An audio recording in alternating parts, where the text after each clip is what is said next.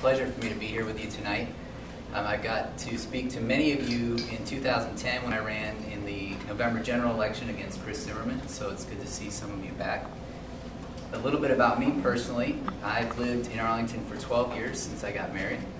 We first bought a condo and realized quickly that we wanted to start a family, and fortunately bought our home before prices really got out of hand.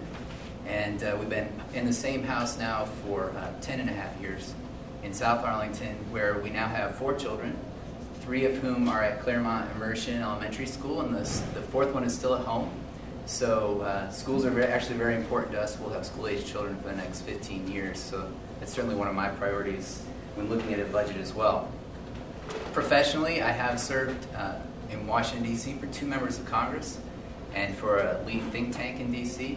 And yes, the congressman I work for now is a Republican. He's got a PhD from American University, and he spent 14 years as a state senator. So he's no Johnny-come-lately Tea Partier.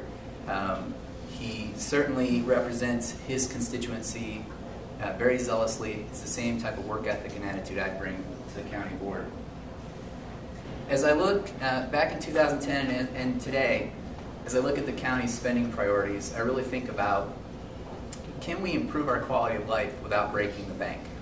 And I looked at, over the last decade, our property taxes to the county have doubled, while inflation's only up 24% and wages are only up 40%. So what the county is taking in from its people as real estate values rise is far outpacing wages and inflation and population growth. So as I said, I'm concerned about priorities. Education is a priority. Our infrastructure is a priority.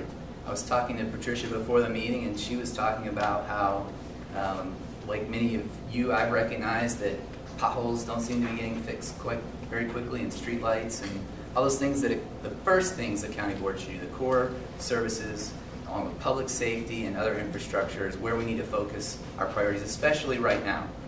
As we look across the river into D.C. and we realize that the federal government, on a bipartisan fashion, has agreed that they need to hold in spending, and Arlington is unique as we have a higher per capita percentage of federal employees than I think almost anywhere. If it's not anywhere else, it's as close. And so we're very dependent on what the federal government does, and it's not just the federal employees. It's the contractors, the trade associations, the law firms, and everybody else who impacts our economy here. So in addition, as I've talked to small business owners who have gone through the process of trying to grow and expand, you almost can't talk to one who hasn't had a run-in with the county government. So I think we really need to work with our small business owners as well to see what barriers we can eliminate to make sure that as we move forward, and we really do need to rely on a diversified economy, that we can do that. I know we have a rebuttal time, right? So I'll stop now, and I look forward to your questions later. I will just address those pieces of toxic legislation. She mentioned the NLRB issue. Certainly, I believe that the NLRB's role is to make sure that we have fair union elections. What's been happening recently is they're trying to put their finger on the scale to tip those elections toward the unions by allowing what's so-called ambush elections. So if it's wrong to be opposed to that, then that's okay. The other thing she talked about was the farm regulation bill. My boss represents a district the size of the state of Illinois. As you might imagine, agriculture is our #1 industry.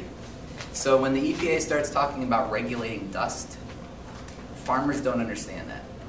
And if you're going to try to regulate dust in the heartland of Kansas, 1, it's going to be impossible, and 2, it's kind of ridiculous. There's no time to get into the Clean Air Act and whether or not the EPA should be able to completely rewrite the law to make sure it applies to greenhouse gases, but I'd certainly be willing to discuss that at a later date. But the central issue of this campaign is not about legislation that I work on. It's about what my views are about the policies here in Arlington. I've made no bones about I'm running as a fiscal conservative and want us to be more fiscally responsible. But the more important part is, when you have one party that dominates every single elected office in Arlington, it creates an insular environment where no one's accountable. If you elect me to the county board, I'll be accountable to myself, my caucus of one, and to the voters who elect me. And I think we really need an independent voice to start questioning things like the artisphere and the trolley, asking tough questions and making sure that when they start to do these profligate spending measures, that someone's asking. That's why I've called for putting 100% of our county spending online in the form of transparency, our checkbook, and I look forward to the rest of your questions. Speak to you tonight.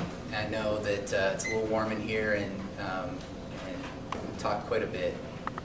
As I mentioned in my remarks throughout the meeting, I think it's just critically important that if we really want to let the county board, the existing 4 members of the county board, know that we're watching them closely, you've got to elect someone that's not part of the club. They've been doing things this way for a number of years. It leads to, as we mentioned earlier, groupthink, to decisions like the artisphere, which we didn't even talk about. It's been, not much anyway, it's been a real failure. We've been subsidizing something that's just not working. It leads to the homeless shelter that we're just, whether it's a good idea or not, we're just paying too much money for it.